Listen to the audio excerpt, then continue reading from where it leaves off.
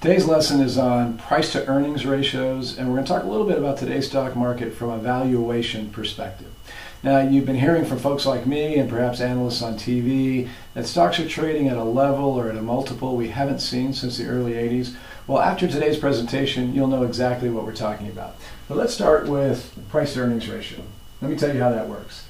We have hypothetical company A. Let's say it trades today at $10 per share, and that it has a market capitalization of $10 billion, which therefore means that there are 1 billion shares outstanding.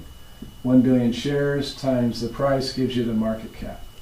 And let's say that at the end of its year, Company A earns a net $1 billion. Now we need to convert that to a per share basis. So we have $1 billion in earnings, 1 billion shares, therefore $1 per share in company earnings. Okay. Price is 10, earnings per share are 1, price to earnings ratio, or the PE of 10 to 1, or 10. That, folks, is how price to earnings ratios are determined. Now, everything about companies like Apple trading at $400 per share, and analysts come out and give it a strong buy recommendation when you think, my gosh, that has to be very expensive. Well, it's not solely based on the price per share. It's this, the price per share relative to the per share earnings.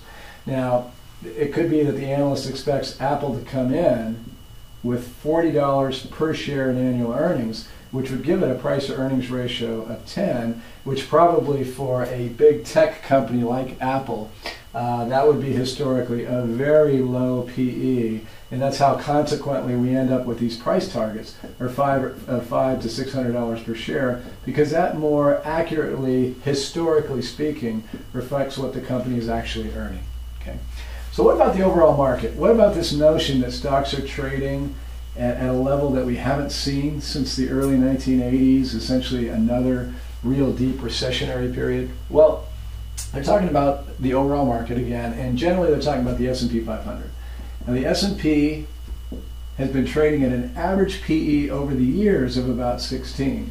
So last night I did the math. I took the level of the S&P, I took the consensus earnings estimates for the companies within the S&P, and did the math and came up with a price to earnings ratio of 11.5, which obviously is very cheap relative to the historic average. In fact, it's 1980s cheap. Okay. Well, why are stocks so cheap? Well, of course, it's the earnings or concerns over future earnings. It's the market discounting that earnings will not come in at expectations. Okay. That earnings will actually be lower for the reasons that we're reading about in the papers and hearing about on the news. If earnings do come in, however, at expectations or ahead of expectations, and perhaps more importantly, companies give us positive outlooks, well then we should, even in spite of the headlines, see stocks trade a bit higher.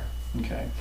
But I have to add, folks, that stocks can trade at extremes, one or the other, for extended periods of time. We certainly saw it in the late 90s with the technology boom.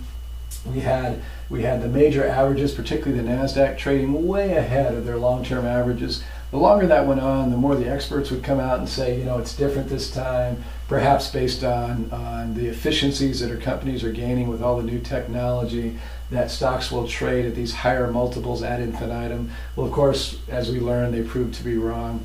Well, that similar crowd today is saying that, you know, today it's a new normal, that for a variety of reasons stocks are going to trade at well below average long-term PEs. I suspect that ultimately they'll be proved wrong as well. But folks, in the meantime, we have to put all this into a long-term investor perspective. As we talked about in my last lesson on portfolio rebalancing, what we really want to do is not get too caught up in the market, really at one extreme or the other, but to continue to take advantage of it.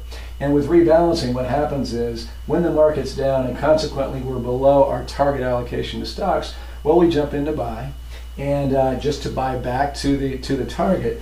And if we do it today, we end up at buying in at a level on a price to earnings basis that we haven't seen since the early 1980s. Doesn't mean that stocks can't go lower or that stocks can't stay there for an extended period of time. All it means that at these levels, boy, they do look very compelling. But again, it's all going to be on earnings and what the economy does going forward. Thanks for watching.